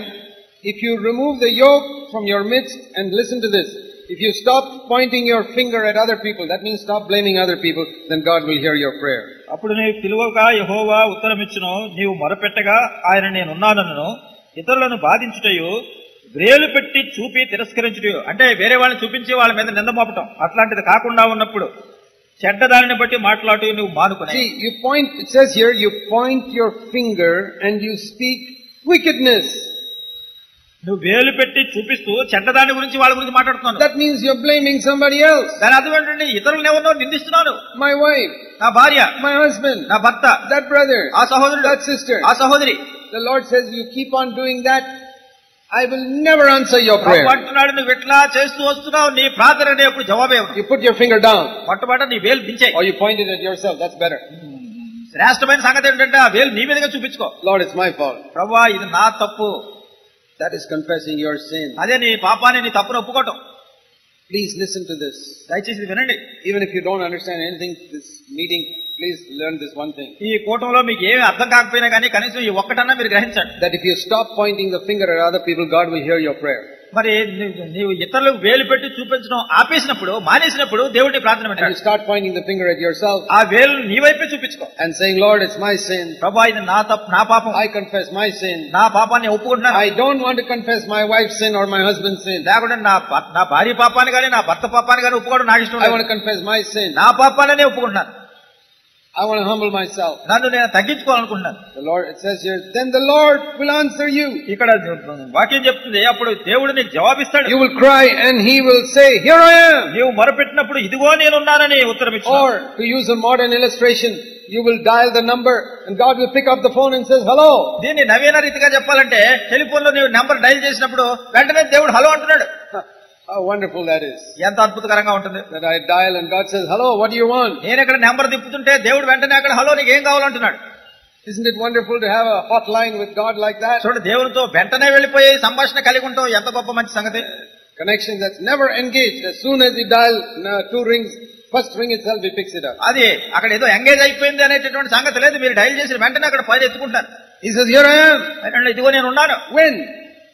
When you stop pointing your finger at other people. ఎప్పుడిది నువ్వు వేలు పెట్టి ఇతరులను చూపించడం మానేసినప్పుడు. And then what will happen? తర్వాత ఏం జరుగుతుంది? It says here, you will be, middle of verse 11, like a watered garden, like a spring of water whose waters do not fail. 11వ వచనంలో క్షామ కాలమున ఆయన నిన్ను తృప్తిపరిచి ఎముకలను బలపరచును, నీవు నీరు కట్టిన తోట వలన ఎప్పుడు ఉబుకుచున్న నీటి ఊట వలన ఉండేదు. Do you know the difference between a garden that has no water and a garden that has got water? చూడండి, తోటలో నీరు కట్టిన తోట ఎలా ఉంటుందో నీళ్లు లేని తోట ఎలా ఉంటుందో భేదం తెలుసు కదా. Do you know the difference between a well that has got water and a well that has got no water? నీళ్లున్న బావి ఎలా ఉంటుందో నీళ్లు లేని బావి ఎలా ఉంటుందో మీకు తెలుసు. And it says here, you'll be like a garden with plenty of water. ఆయన అంటున్నాడు, ఎంతో నీరు కట్టిన తోట వల్ల మీరు ఉంటారు. If you stop pointing the finger. మీరు ఇతరులకు వేలు పెట్టి because God will say, here I am. ఎందుకంటే దేవుడు అంటున్నాడు, ఇదిగో నేను ఉన్నాను. And he will pour out his blessings upon you. తన ఆశీర్వాదాలు మీ మీద కుమ్మరిస్తాడు. Upon you, your family, your children. మీ మీద, మీ పిల్లల మీద, మీ యొక్క కుటుంబం మీద, your home, మీ గృహం మీద. Even your sickness will go. మీ రోగం కూడా పోతుంది. Yeah, it says that. అది ఇక్కడ చెప్తున్న వాక్యంలో. See what it says. చూడండి ఏం రాయబడింది. Middle of verse 8. 8వ వచనం మధ్య భాగంలో. Your recovery will speedily spring forth. స్వస్థత నీకు శీఘ్రముగా లభించును. See, many people, their recovery from sickness is very slow. అనేక మంది రోగాల నుంచి బాగవటం చాలా నెమ్మదిగా జరుగుతుంది. Because they are pointing their finger at others. ఎందుకంటే వాళ్ళు వేలు ఇతరులకు పెట్టి చూపిస్తున్నారు అస్తమానం. And they are praying, oh God, heal me. మళ్ళీ ప్రార్థన చేస్తున్నారు, ఓ దేవా నన్ను స్వస్థపరచండి. Will never be healed. ఎప్పుడు ఆ స్వస్థత రాదు. But you stop pointing the finger at others. అయితే ఇతరులను వేలు పెట్టి చూపించడం మానేస్తే, cleanse your own heart. నీ సొంత హృదయాన్ని ముందు శుద్ధీకరించుకుంటే, and say, Lord, it's my sin. ప్రభువా ఇది నా పాపం అని ఒప్పుకుంటే, please forgive me. దయచేసి నన్ను క్షమించు. The Lord will heal you. ప్రభు మిమ్మల్ని స్వస్థపరుస్తాడు. See James chapter 5. యాకోబు పత్రిక 5వ అధ్యాయం. Says James 5. యాకోబు 5వ అధ్యాయం. Verse 15. 15వ వచనం. The prayer offered in faith will restore the one who is sick, and the Lord will raise him up, and if he has committed sins, they'll be forgiven him. విశ్వాస సహితమైన ప్రార్థన ఆ రోగిని స్వస్థపరచును, ప్రభు అతని లేపును, అతడు పాపములు చేసిన వాడైతే పాపక్షమాపణ నొందును. See, it says here about if he has committed sins, it will be forgiven him, and then he'll be healed. మరి తన పాపం చేసిన వాడైతే అతను క్షమాపణ పొందుతాడు, అప్పుడు స్వస్థత పొందుతాడు. వాక్యం that teaches us that some sickness is because we have not confessed our sin. మరి అది ఇదేం చూపిస్తుందంటే కొన్ని రోగాలు ఎందుకు వస్తున్నాయంటే మన పాపాన్ని మనం ఒప్పుకోలేదు కనుక. Now don't misunderstand me. I'm not saying that all sickness is due to sin. అంటే అన్ని రోగాలు కూడా ఈ పాపాన్ని బట్టి వస్తున్నాయని మీరు అట్లా నేను చెప్తున్నాను అపార్థం చేసుకోవద్దు. We read in John chapter 9 that the disciples once asked Jesus, did this man sin or his father sin that he's blind? యోహాను సువార్త 9వ అధ్యాయంలో శిష్యులు ఒకసారి యేసు ప్రభువుని అడిగారు, ప్రభువా మరి ఇతడు గుడ్డివాడిగా పుట్టాడు, కారణం ఏమిటి? ఇతడు పాపం చేశాడా, ఇతడు తల్లిదండ్రులు పాపం చేశాడా? He did not sin, his father did not sin. మరి ప్రభువారు అన్నారు ఇతడు పాపం చేయలేదు, తల్లిదండ్రులు పాపం చేయలేదు. Some sickness is not due to sin. కనుక కొన్ని రోగాలు ఇది పాపం వల్ల వచ్చినవి కావు. Because we are living in a world full of sickness. ఎందుకంటే రోగాలతో నిండినటువంటి లోకంలో మనం జీవిస్తున్నాం. But some sickness is definitely due to sin. అయితే కొన్ని రోగాలు మాత్రం ఖచ్చితంగా పాపాన్ని బట్టి వచ్చినవే. And there it says, if you confess your sin, you will be healed. అందుకనే ఇక్కడ రాయబడింది నీవు పాపాన్ని ఒప్పుకున్నట్లయితే నీవు క్షమించబడతావు. And so it says in verse 16, confess your sin so that you can be healed. మీ పాపములు ఒకరితో ఒకడు ఒప్పుకొనడి మీరు స్వస్థత పొందినట్లు ఒకరికొకరు ప్రార్థన చేయండి. See how clear it is. Confess your sin so that you can be healed. ఎంత స్పష్టంగా ఉంది. మీరు స్వస్థత పొందినట్లు ఒకరితో ఒకరు మీ పాపాలు ఒప్పుకోండి. We have a Father who answers prayer. ప్రార్థనలకు జవాబిచ్చే తండ్రిని మనం కలిగి ఉన్నాం. We have a God to whom we can go and ask. మనం వెళ్లి అడగడానికి మనకు ఒక దేవుడు ఉన్నాడు. Let me show you another verse in Matthew chapter 18. మరి ఒక వచనం మత్తయి సువార్త 18వ అధ్యాయంలో చూపిస్తాను. Matthew chapter 18. మత్తయి సువార్త 18 and verse 19. 19వ వచనం.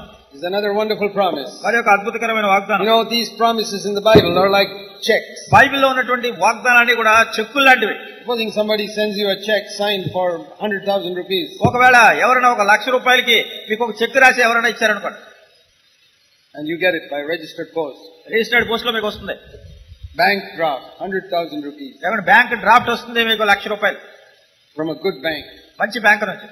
And you look at it. దాన్ని చూస్తారు. You frame it up and hang it on the wall. దాన్ని ఫ్రేమ్ కట్టించి గోడకు తగిలిస్తారా? Will you get any money? అలా తగిలిస్తే మీకు ఏమైనా డబ్బు వస్తుందా? No. రాదు. If you get a check, you must take it to the bank. Then only you get the money. మీకు ఇంత మంచి చెక్ వచ్చినప్పుడు బ్యాంకుకు పట్టుకెళ్ళాలి. బ్యాంకులో ఇవ్వాలి, అప్పుడే మీకు డబ్బు వస్తుంది. Same way with all these promises. ఈ వాగ్దానాల సంగతి అంతే. If you just keep it there, మీరు ఏదో గోడలకు తగిలించి పెడితే you won't get it. దాని వల్ల ఏం రాదు. But you got to take it to God. దేవుని దగ్గర తీసుకెళ్ళాలి. And say, Lord, fulfill this in my life. ఓ దేవా, ఈ వాగ్దానాన్ని నా జీవితంలో నెరవేర్చు. Now read this. ఇది చదవండి. Especially if you're married, husband and wife, read this. మరి ప్రత్యేకంగా వివాహమైనటువంటి వాళ్ళైతే భార్యాభర్తలు దీన్ని చదవండి. What does it say?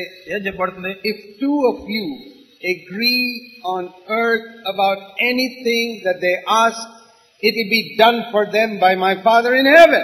మత్తయి సువార్త 18వ అధ్యాయం 19వ వచనం. మరియు మీలో ఇద్దరు తాము వేడుకొను దేనిని గూర్చినను భూమి మీద ఏకీభవించిన యెడల అది పరలోకమందున నా తండ్రి వలన వారికి దొరుకునని మీతో చెప్పుచున్నాను. So what should you husband and wife do? కనుక భార్యాభర్తలు ఏం చేయాలి? You are two. మీరిద్దరు ఉన్నారు కదా. It says here for two people.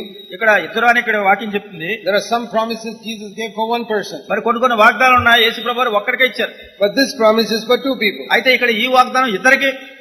Two people who are in agreement. ఇద్దరు ఎవరైతే ఒప్పందం కలిగి ఏకీభవిస్తారో.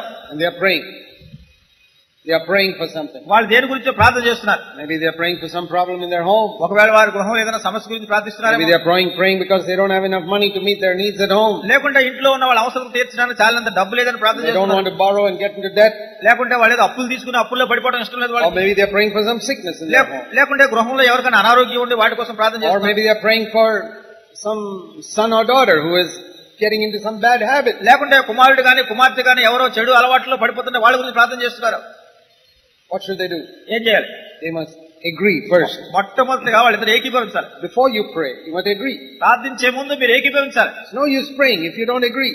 కనుక మీరు గనక ఏకీభవించకపోతే, if you disagree with each other, don't pray. Don't waste your time. ఏకీభావం లేకపోయినట్టయితే ప్రార్థన చేయొద్దు, సమయం అంతా వ్యర్థం. Confess your sin to one another. ఒకరి నిమిత్తం ఒకరు పాపాలు ఒప్పుకోండి. You hurt one another. Ask forgiveness. మరి ఒకరినొకరు మీరు హాని కలిగించుంటే వాళ్ళకి క్షమాపణ అడగండి. Together, కలిసి in agreement, ఏకీభవించి in Jesus' name, యేసు ప్రభువారి నామమున ప్రార్థించండి. Father, తండ్రి, there is a problem. ఇక్కడ ఒక సమస్య ఉంది. We need some money. మాకు కొంత డబ్బు కావాలి. We need some healing. లేకుంటే స్వస్థత కావాలి. Our child is going astray. లేకుంటే మా బిడ్డ తప్పిపోతున్నాడు. Anything it says in this verse. ఇక్కడ రాయబడిన దేనిని గూర్చి అయినని వాక్యంలో రాయబడింది. I only mentioned 2 or 3 things. ఏదో నేను 2-3 సంగతులు చెప్పాను మీతో. But here it says anything. అయితే ఇక్కడ వాక్యంలో ఉంది దేనిని గూర్చి అయినా కానీ. I believe it. నేను నమ్ముతున్నాను. I have proved it many times when I prayed with my wife. అనేక పర్యాయాలు నా భార్యతో కలిసి నేను ప్రార్థించినప్పుడు నా సొంత జీవితంలో ఇది నెరవేర్చుకున్నాను. With my wife, I pray concerning problems at home. గృహంలో ఏదైనా సమస్య గురించి భార్యతో కలిసి ఏకీభవించి ప్రార్థన చేసినప్పుడు, With my fellow elders, I pray concerning problems in the church. సంఘంలో ఉన్నటువంటి సమస్య నిమిత్తమైన సహపాఠి పెద్దలతో విశ్వాసంతో కలిసి And ప్రార్థించినప్పుడు, so many times I have seen what miracles God can do. అనేక పర్యాయాలు నేను చూశాను దేవుడు ఎట్లా అద్భుతములు చేస్తాడు అని. Why? ఎందుకు? Because our God is not an idol made of wood or stone. మన దేవుడు ఏదో చెక్కతోనో రాతితోనో చేసినటువంటి విగ్రహం కాదు. No. కాదు. Our God is not like Baal, those prophets prayed to. మరి ఆ బయలు ప్రవక్త లాంటి తప్పుడు అబద్ధ ప్రవక్త లాంటి బయలుదేవత లాంటి వాడు కాదు. Our God is the same God that Elijah prayed to. ఏలియా ఏ దేవునికైతే ప్రార్థన చేశాడో మన దేవుడు అదే దేవుడు. He prayed for half a minute. ఆయన అర నిమిషం పాటు ప్రార్థన చేశాడు. Can you pray for half a minute? అర నిమిషం ప్రార్థన చేస్తారా మరి ఎప్పుడైనా? I'm not asking you to pray for half an hour. Can you say pray for half a minute? ఏదో అర్ధగంట ప్రార్థన చేయమని అడగట్లేదు, కనీసం అర నిమిషం మీరు ప్రార్థన. Nobody can say, oh, I'm so busy, I don't even have half a minute to pray. నాకు ఎంతో పని కలిగి ఉంటున్నాను, అర నిమిషం కూడా ప్రార్థన చేసే టైం నాకు లేదని అంటారు ఎవరన్నా? Then there's something wrong. అలా అంటే ఏదో పొరపాటు ఉంది మీలో. Imagine, Elijah prayed for half a minute. ఊహించండి, ఏలియా అర నిమిషమే ప్రార్థన చేశాడు. He just picked up the phone. Phone తీసుకున్నాడు. God, దేవా please send the fire. దయచేసి అగ్ని పంపించు. God says, okay, thank you. దేవుడు సరే అన్నాడు, వందనాలు చెల్లించి పెట్టేశాడు. How long did that phone call take? Phone కాల్కి ఎంత సమయం పట్టింది? And the fire came. వెంటనే అగ్ని వచ్చేసింది. And the other fellows, మరి 450 of them, 450 మంది మిగతా they వాళ్ళు were all yelling. The phone line is cut. They are yelling for 6 hours. అరుస్తున్నారు 6 గంటల నుంచి అరుస్తున్నారు, లైన్ కట్ అయిపోయింది.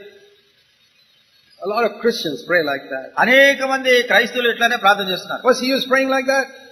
అట్లా ప్రార్థన చేయడం వల్ల ఉపయోగం. Jesus said, don't pray like the heathen. మరి యేసు ప్రభువారు అన్నారు, అన్యజనులు ప్రార్థించినట్టుగా ప్రార్థించొద్దన్నారు. See Matthew chapter 6. మత్తయి సువార్త 6వ అధ్యాయం. Matthew chapter 6. మత్తయి సువార్త 6వ అధ్యాయం Verse 7. 7వ వచనం. When you are praying, don't use meaningless repetition as the Gentiles do, for they suppose that they will be heard for their many words. మరియు మీరు ప్రార్థన చేయనప్పుడు వేషధారుల వలె ఉండవద్దు, మనుషులకు కనబడవలనని సమాజ మందిరంలో వీధుల్లో నిలిచి ప్రార్థన చేయడం వారికి ఇష్టం. 7వ వచనంలో, మరియు మీరు ప్రార్థన చేయనప్పుడు అన్యజనుల వలె వ్యర్థమైన మాటలు వచింపవద్దు, విస్తరించి మాట్లాడటం వలన తమ మనం వినబడిన వారు తలంచుతున్నారు. He said that they think that because they prayed so many words, God will hear them. వాళ్ళు విస్తరించి మాట్లాడటం వలన అనేకమైన మాటలు చెప్పడం వల్ల దేవుడు వాళ్ళు మనం వింటాడు అనుకుంటున్నారు. Sometimes we think, oh, because I prayed for 1 hour, God heard me. కొన్నిసార్లు అనుకోవచ్చు, నేను గంట సేపు ప్రార్థన చేశాను కనుక దేవుడు నా ప్రార్థన వినే ఉంటాడని. God hears you if you got faith. దేవుడు మీకు విశ్వాసం కలిగి ఉన్నప్పుడు దేవుడు వింటాడు. If you have faith, even half a minute, God will hear you. మీకు విశ్వాసం ఉంటే అర నిమిషం ప్రార్థన కూడా దేవుడు వింటాడు. If you don't have faith, even if you pray for 6 hours, nothing will happen. మీకు విశ్వాసం లేకపోతే 6 గంటలు ప్రార్థన చేసినా కానీ ఏం జరగదు.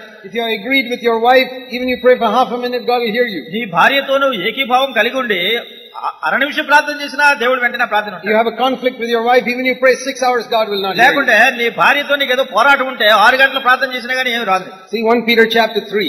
1 పేతురు 3వ అధ్యాయం. 1 Peter chapter 3. 1 పేతురు 3వ అధ్యాయం. It tells here how husbands must live with their wives. మరి భర్తలు భార్యలతో ఏ రీతిగా కాపురం చేయాలి. Verse 7. 7వ వచనం. Husbands, live with your wives in an understanding way, giving her honor as a weaker vessel, because she is a woman. Grant her honor, the fellow heir of the grace of life, so that your prayers are not hindered. అటువలే పురుషులారా, జీవమును కృపావరములో మీ భార్యలు మీతో పాలివారై ఉన్నారని ఎరిగి ఎక్కువ బలహీనమైన ఘటమని భార్యను సన్మానించి మీ ప్రార్థనలకు అభ్యంతరం కలుగుకున్నట్లు జ్ఞానం చెప్పిన వారితో కాపురం చేయండి. See, it says here, if you don't live properly with your wife, your prayers will not be heard. ఇక్కడ నీ భార్యతో కనుక నువ్వు సరిగా జీవించకపోతున్నట్టయితే నీ ప్రార్థన జవాబు రాదని ఇక్కడ వాక్యం చెప్తుంది. Your prayers are hindered. నీ ప్రార్థనకు అభ్యంతరం వస్తుంది. You pray and it gets blocked in the roof. నువ్వు ప్రార్థన చేస్తున్నావు కానీ పైకొప్పితే రాగిపోతుంది. What's the use if my prayer stops in the roof? మరి ఏంటి, నేను ప్రార్థన చేసి అది ఇక్కడ పైకొప్పితే రాగిపోతే ఆ It ప్రార్థన must go to heaven. అది పరలోకానికి వెళ్ళాలి. So, I'm not saying that it is wrong to pray for 1 hour or 6 hours. లేకుంటే ఒక గంట సేపు ప్రార్థన చేయడం లేకుండా 6 గంటలు ప్రార్థన చేయడం తప్పని చెప్పట్లేదు. Jesus prayed for a whole night once. యేసుక్రీస్తు ప్రభువారు ఒకసారి రాత్రంతా ప్రార్థన చేశారు. Sometimes God may give a burden, then we have to pray for a longer time. మరి కొన్నిసార్లు దేవుడు మనకు భారం ఇచ్చినప్పుడు అధికమైన సమయం దీర్ఘ సమయం ప్రార్థన చేయాలి. We must understand God does not hear us just because we prayed for a long time. అయితే మనం గ్రహించవలసింది ఏమిటంటే కేవలం దీర్ఘ సమయం ప్రార్థన చేశాం కనుక దేవుడు వింటాడని కూడా మాత్రం పొరపాటు. And we must believe our God is a God who hears when we speak to Him. మన దేవుడు ఆయనతో మాట్లాడినప్పుడు ఆయన వినేటటువంటి దేవుడు అనే సంగతి మనం And విశ్వసిస్తాం. that is a very important part of our being a witness for God on this earth. దేవుని కొరకు ఈ భూమి మీద మనం సాక్షులుగా ఉండడానికి ఈ విషయం చాలా ప్రాముఖ్యమైనటువంటి. All of us must take that challenge. మనం అందరం కూడా ఈ సవాలు చేపట్టాలి. See, you are living in an area where you may be surrounded by idol worshippers. మరి ఒకవేళ నీవు నివసిస్తున్నటువంటి ప్రాంతంలో చుట్టూ కూడా అనేక మంది విగ్రహారాధికులు ఉండొచ్చున్నాం. They pray to their God. వాళ్ళ దేవతలకు You మొరబెడుతున్నారు. pray to your God. నీ దేవుడు నువ్వు ప్రార్థన చేస్తున్నావు. Is there a difference? ఏదైనా భేదం ఉందా లేదా? See, your house must be like a light that shines in that dark area. మీ ఇల్లు ఎలా ఉండాలంటే చీకటంతట్లోనూ వెలుగు ప్రకాశించేటటువంటి గృహంగా మీ ఇల్లు అక్కడ ఉండాలి. See, all of us may be sitting in this room, but we all don't live in the same place. మనందరం కూడా ఇక్కడ ఈ గదిలో కూర్చుని ఉండొచ్చు, కానీ మనం నివసించేది ఇది కాదు. Supposing all of us are holding a candle. మనందరం కూడా ఒక క్యాండిల్ కొవ్వొత్తు పట్టుకున్నాం అనుకోండి. All of us. మనందరం Now here in this room there'll be a lot of light with మరి that candle అందరూ burning. పట్టుకుంటే ఈ గదిలో ఎంతో గొప్ప వెలుగు ఉంటుంది. But then after the meeting is over, you go with your candle to your house. ఆ తర్వాత మీటింగ్ అయిపోయిన తర్వాత మీకున్న కొవ్వొత్తు పట్టుకుని మీ ఇంటికి వెళ్ళిపోవాలి, ఎక్కడ ఉంటే అక్కడ. And in all the other houses there's no light. మరి మీ చుట్టూ ఉన్న గృహాల్లో ఎక్కడ కూడా వెలుగు లేదనుకోండి, దీపం But in లేదు. your house you got a candle. మీ ఇంట్లోనే దీపం కొవ్వొత్తు వెలుగు. You're the only one in that area with a candle. ఆ ప్రాంతం అంతట్లో కూడా నీవు ఒక్క వ్యక్తివే కొవ్వొత్తి పట్టుకుని ఉన్నావు, దీపం There you are a witness for Jesus Christ. యేసుక్రీస్తు ప్రభువారి కొరకు నువ్వు అక్కడ సాక్షిగా ఉన్నావు. Now you tell me, which is more important? ఇప్పుడు చెప్పండి, ఏది ప్రాముఖ్యమైనది? Is it more important to make your light shine here where there is 1,000 candles, or to make your light shine there where there is no candle? ఇక్కడ ఒక 1000 దీపాలు ఉన్న చోట నువ్వు ఒక దీపం పట్టుకుని ఉంటావు మంచిదా, లేకుంటే అసలు ఎక్కడా వెలుగు లేని చోట నువ్వు దీపం పట్టుకుని అక్కడ ఉంటావు మంచిదా? So your witness must not be just here, over there. కనుక మీ సాక్ష్యం అనేది ఇక్కడే కాదు, అక్కడ కూడా మీ సాక్ష్యం ఉండాలి ఇంటికి వెళ్ళినప్పుడు. By your kindness and your goodness మీ దయ, మీ మంచితనం, and your humility మీ దీనత్వం, and your love for others ఇతరుల గురించినటువంటి ప్రేమ, and your purity, మీ పవిత్రత, and you don't point fingers at others. ఇతరులకు వేలు పెట్టి చూపించేది లేకుండా You demonstrate that you are different. నువ్వు వేరే విధమైన వ్యక్తివని నువ్వు రుజువుపరచాలి. And when you have a problem, you don't get all worried and anxious. నీకు ఏదైనా సమస్య వచ్చినప్పుడు వెంటనే నువ్వు ఏదో చింత కలిగి ఉండి దిగులుగా కూర్చోవద్దు. I'm not an orphan, I've got a father. నేను తల్లిదండ్రులు లేనటువంటి వ్యక్తిని కాదు, నాకు ఒక తండ్రి ఉన్నాడు, I can go to my father. నేను నా తండ్రి దగ్గరికి వెళ్ళగలను. But those people who don't have a true God, who don't have a father, నిజమైన దేవుణ్ణి కలిగి లేనటువంటి వ్యక్తులు, తండ్రి లేనటువంటి when వ్యక్తులు, they have a problem, they are worried. వాళ్ళకి ఏదైనా సమస్య వచ్చినప్పుడు ఎంతో కలవరపడిపోతారు. Then you should be able to tell them. అప్పుడు చెప్పగలిగి ఉండాలి వాళ్ళు. You know, you can also have a father in heaven. నీవు కూడా పరలోకమందున్న తండ్రి నువ్వు కలిగి ఉండొచ్చును. Let Jesus come into your life. యేసుక్రీస్తు ప్రభు నీ You జీవితంలో can have a father in heaven. తద్వారా పరలోకమందు నీవు తండ్రిని కలిగి That's ఉంటావు. what it means to be a witness on this earth. ఈ భూమి మీద సాక్షిగా ఉన్నటువంటి అదే. Wherever we go, మరి ఎక్కడికి వెళ్ళినా I have to be a witness to what? దేనికి నేను సాక్షిగా ఉండాలి? I have a father in heaven. పరలోకమందు నాకు ఒక తండ్రి ఉన్నాడు. That my God is a living God. నా దేవుడు జీవగల దేవుడు. That Jesus Christ is the only person who conquered death and came out alive. యేసుక్రీస్తు ప్రభువారు, కేవలం యేసుక్రీస్తు ప్రభువారు ఒక్కరే మరణమును జయించి ఆయన సజీవంగా తిరిగి వచ్చారు. All the great leaders in the world died. దేవుడు గొప్ప దేవుడు. He's the only one who's living. ఆయన ఒక్కడే సజీవంగా ఉన్నవాడు. All the other gods and leaders are dead. ఇతర నాయకులు గాని దేవతలు గాని అందరూ చనిపోయారు, అయిపోయారు. But we have a living God. అయితే మన జీవగల దేవుడు I ఉన్నాడు. want to ask you personally now. వ్యక్తిగతంగా మిమ్మల్ని అడగకోరుతున్నాను. Not all of you as a crowd, but each of you individually. ఏదో మిమ్మల్ని అందరినీ గుంపుగా అడగట్లేదు, ఒక్కొక్కరిని You వ్యక్తిగతంగా answer అడుగుతున్నాను. this question. నువ్వే ఈ ప్రశ్నకు జవాబు చెప్పాలి. Do you have a living God? నీవు జీవమగలిగినటువంటి దేవుడు కలిగి ఉన్నావా? Do you have a God who answers you? నీకు ప్రార్థనలకు జవాబిచ్చే దేవుడిని నువ్వు కలిగి ఉన్నావా? If not, లేకపోతే you ask yourself these one or two questions. ఈ ఒకటి రెండు ప్రశ్నలు నీకు నీవే వేసుకోవాలి. Is there any sin in my heart? నా హృదయంలో ఇంకా ఏదైనా పాపం ఉందా? Am I pointing my finger at somebody else? లేకుంటే నా వేలు ఇతరులకు వేలు పెట్టి చూపిస్తున్నానా? Am I fighting with my husband or wife? భార్యతోనో భర్తతోనో నేను పోట్లాడుతున్నానా? Am I fighting with my brother or sister? నా సహోదరునితోనో సహోదరితోనో పోట్లాడుతున్నానా? Maybe that's why God doesn't answer you. ఒకవేళ అందుకే దేవుడు జవాబు ఇవ్వట్లేదు ప్రార్థన. Then if God does not answer you, దేవుడు నీకు జవాబు ఇవ్వకపోతే ప్రార్థన, then your God has become just like the gods of the other అప్పుడు people. నీ దేవుడు ఇతర దేవతల వంటి వాడే. They don't answer them, and your God doesn't answer you. వాళ్ళు జవాబు ఇవ్వట్లేదు, మీ దేవుడు కూడా జవాబు ఇవ్వట్లేదు. Then what is our witness for Christ? అప్పుడు ఇక క్రీస్తు కొరకు మరి ఇచ్చే సాక్ష్యం ఏంటి? Just that we come here and sing songs in the meeting? ఏదో వచ్చి ఇక్కడ మీటింగ్ లో కొన్ని పాటలు పాడుకుని We వెళ్ళిపోవడం. need to repent. పశ్చాత్తాపడటానికి We need to say, Lord, I'm sorry for dishonoring your name. ప్రభువా నీ నామమును నేను ఘనహీనపరిచినందుకు నేను చింతిస్తున్నానని చెప్పాలి. I'm sorry for the way I lived. నేను జీవించిన విధానాన్ని గురించి నేను చింతిస్తున్నాను. From today onwards, it's going to be different. ఈ రోజు నుంచి నేను చాలా వ్యత్యాసంగా విభేదంగా ఉంటాను. I'm going to be a witness for you. నీ కొరకు నేను సాక్షిగా ఉంటాను. Let's pray. ప్రార్థన చేస్తున్నాను. While our heads are bowed in prayer, మనం ప్రార్థనలో తల వంచినప్పుడు I want you to search your heart. మీ హృదయాల్ని మీరు పరిశీలించుకోవాలని కోరుతున్నాను. Ask the Lord to search your heart. మీ హృదయాల్ని పరీక్షించమని ప్రభువుని అడగండి. Say, Lord, search me. ప్రభువా నన్ను పరీక్షించు. Know my heart. నా హృదయాన్ని ఎరిగిండు. Know my thoughts. నా తలంపులను గ్రహించు. See if there is sin in my heart. నా హృదయంలో ఏదైనా పాపం ఉందేమో చూడు. I want to confess it. అది నేను ఒప్పుకోవాలనుకుంటున్నాను. I don't want to point my finger for the rest of my life at anybody else. నా జీవిత కాలంలో ఇతరులకు ఎవరికి వేలు పెట్టి చూపించడం నాకు ఇష్టం లేదు. I want to confess my sin. నా పాపాన్ని I ఒప్పుకోవాలనుకుంటున్నాను. don't want to confess anybody else's sin. ఇంకా ఎవరు ఇతరుల పాపాలు ఒప్పుకోవడం నాకు ఇష్టం My లేదు. sin. నా పాపం. I have sinned, Lord. ప్రభువా నేను పాపం చేశాను. Forgive me. నన్ను క్షమించు. Forgive me for sin in my heart. నా హృదయంలో పాపం ఉన్న దాన్ని బట్టి క్షమించు. Forgive me for all the wrong things in my private life. నా యొక్క వ్యక్తిగతమైన జీవితంలో చేసిన తప్పులన్నింటినీ And క్షమించు. because of that, I have not been a good witness for Jesus Christ. దాన్ని బట్టే యేసుక్రీస్తు ప్రభువారి కొరకు నేను మంచి సాక్షిగా లేదు. I repent. నేను పశ్చాత్తాపడుతున్నాను. Cleanse me in the blood of Jesus. యేసుక్రీస్తు ప్రభువారి రక్తంతో శుద్ధీకరించు. And from today onwards, I'm going to trust you. ఈ రోజు నుంచి నేను నిన్ను నమ్మికుంచాలని కోరుతున్నాను. Lord, I'm going to trust you. ప్రభువా నేను నిన్ను నమ్మికుంచినట్టు. I'm going to be one with my brothers and sisters. నా సహోదరులతో నా సహోదరులతో నేను ఏకభావం I'm going to be కలిగి one with my husband and wife. నా భార్యతో గాని భర్తతో గాని ఏకమై ఉంటాను. And I'm going to show the people around me that I've got a God who answers నా me. చుట్టూ ఉన్నటువంటి ప్రజలకు నా దేవుడు ప్రార్థనలకు జవాబిచ్చే దేవుడని నేను చూపిస్తాను. Heavenly Father, పరలోకపు తండ్రి, I pray for all those who are calling out on you right now. ఇప్పుడే మీ నామమున మొరపెడుతున్న వారందరి కొరకు నేను ప్రార్థిస్తున్నాను. Move by your Spirit in their life. ప్రభా మీ యొక్క ఆత్మతో వారి యొక్క జీవితంలో కదిలించండి. Give them an assurance their sins are forgiven. వారి పాపములు క్షమించబడి ఉన్న నిశ్చయత అనుగ్రహించండి.